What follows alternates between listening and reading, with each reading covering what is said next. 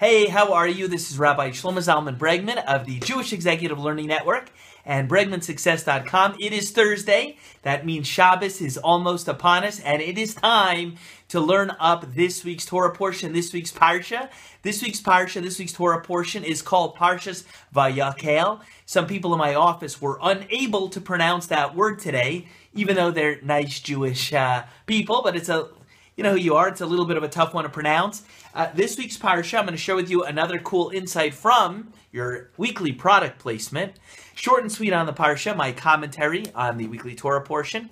Distributed worldwide by Feldheim. If you want a copy, message me. We could do it. I'm going to share with you an insight in this week's Torah portion from page 229 and 230. I'm going to give you my plain English version if you want the actual multiple primary sources that support what I'm saying. You got to pick up a copy or maybe message me, and I'll give you the rest of the sources for it. Okay, so here we go. In this week's Torah portion, we're in the book of Exodus, Sefer Shmos, chapter 35, verses 20 and 21. So for those of you who like to follow by looking it up in your own copy of the Torah in English or Hebrew, pause the video and go find it there. Okay, ready? Can I go?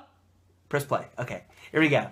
So the verses say this, that it says like this. Now pay close attention, because I'm not going to have time to put the captions after, because it's Thursday. We got to roll, okay? It says the entire assembly, keywords, of the children of Israel, that means the Jewish people, left from before Moshe. And then the next verse says, every man whose heart inspired him came. Okay, so the entire assembly of children of Israel left from before Moshe. They were with Moses. They got some instructions dealing with the building of the Mishkan, the portable temple in the wilderness. Then it says, every man whose heart inspired him came.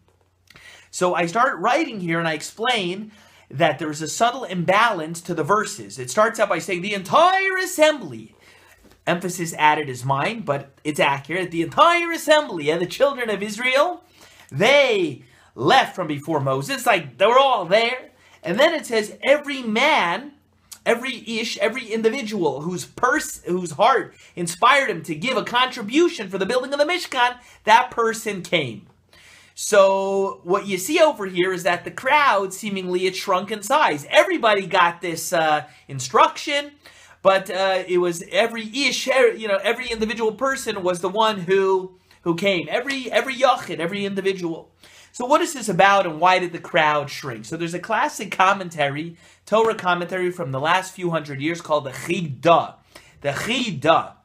The Chidah, if you write in English, it looks like Chida, but it's not how you say it. C-H-I-D-A. The Chidah gives an answer that speaks to what I call here in poetic form, a truism of communal life. I like how I wrote that.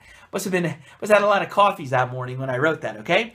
He says that everybody was excited when they heard from Moses, to open up their checkbooks and donate to the worthy cause of the building of the portable temple, the Mishkan. In English, they call it the tabernacle, right? They were all excited, but what happened? They were all excited when they heard it.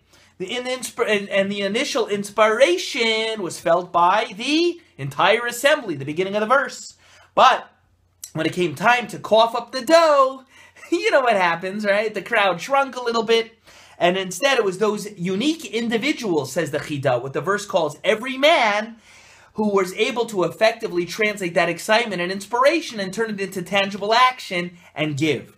So what am I talking about over here in plain English, okay? What you see over here, something a time and again that I speak about all the time.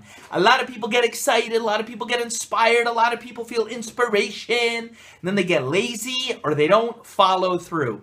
How many times have I spoken about that? Honestly, sometimes I begin to feel like I got one video. It's called Get Stuff Done, Hustle, Produce, Turn Your Inspiration into Action. Do, okay?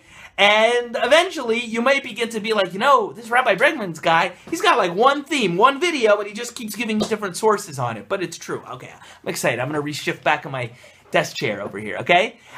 But I'm not trying to beat on just one theme. It's called, that is the theme, okay? If you're a human being and you want to get stuff done, you want to get some success, you want some accomplishments in your life, you want something to be written on your tombstone other than, a day you came into the world and a day you left. I mean, you got to do something. You got to do it. And a lot of people, the entire assembly in many spheres of life, they hear, they get excited, but how many are going to go do it? It's yechidim, it's individuals. It's this person, that guy, her, and the rest. Yeah, they heard. They even give you a like, a thumbs up. Facebook made a switch. You might get a smiley face on sign, a tear, a little heart. Who knows what you're going to get, right? But who's going to do? That's the question. I'll give you one more source because I'm excited. I want to go a little bit deeper. Tell you something else that I bring over here in short and sweet on the Parsha. I'm not in a comfortable chair right now. I give my best chair in the office to a coworker. And so the coworker over here is out of camera and rocking my comfortable chair, and I'm just in this one. But that's okay, because that's the kind of boss I am, right? Okay, I got the thumbs up. Okay, let's go a little bit deeper. It says in halacha, in the Code of Jewish Law, an interesting halacha, okay? Got a little Under Armour for you. I'm ready to go. Let's go, come on. It says in the Code of Jewish Law that when it comes time to Birkat HaMazon, Birkas HaMazon, the blessing after you eat a bread meal, Baruch Atah Hashem. It even has a tune, Birkat HaMazon. That's as far as I'm going, because I don't want you to unsubscribe from my videos, right?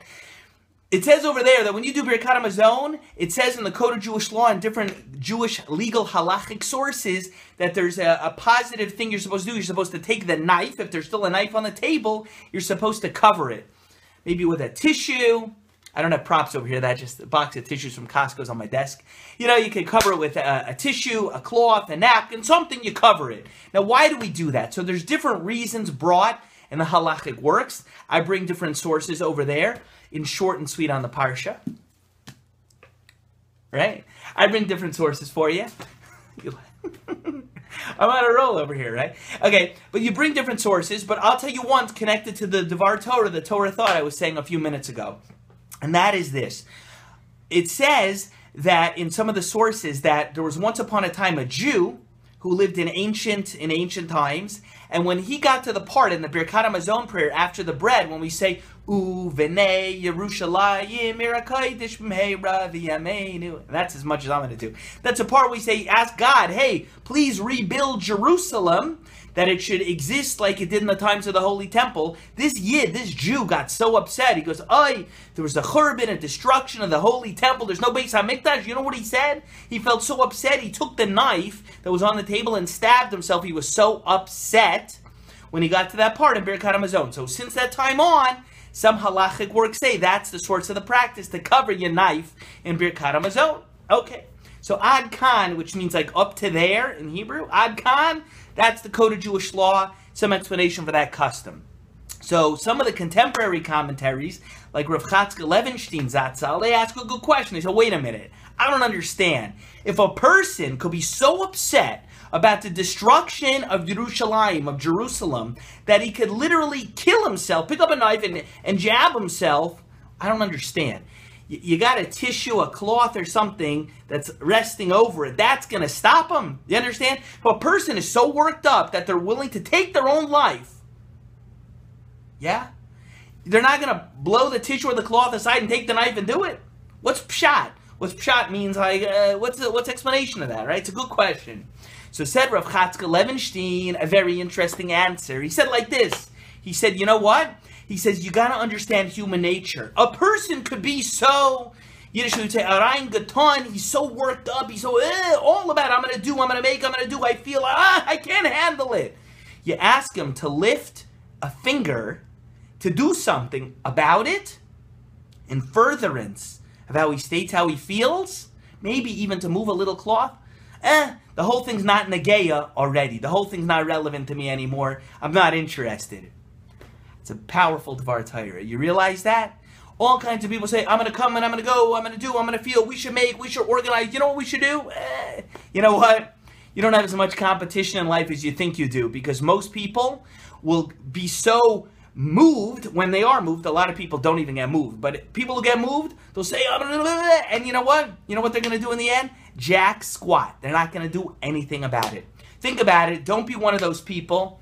What did I call this Devar Torah in the book anyway? I mean, this is what short and sweet is like. I'm just telling you.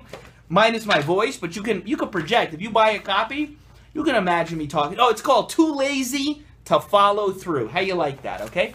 Little close-up. Too lazy to follow through. Anyway, is Rabbi Shlomo Zalman Bregman of the Jewish Executive Learning Network and BregmanSuccess.com. Hope you enjoyed your Devar Torah on this week's Parsha. If you'd like to order a copy of Short and Sweet on the Parsha, you can connect with me directly at shlomo@bregmansuccess.com. You can try to get it from Amazon. And either way, I'm going to connect over here in the black to my Facebook page. Connect with me over there. Like, you know, let's grow, let's learn Torah, let's be inspired, and let's win. Life's more fun like that. Have a good Shabbos. Bye.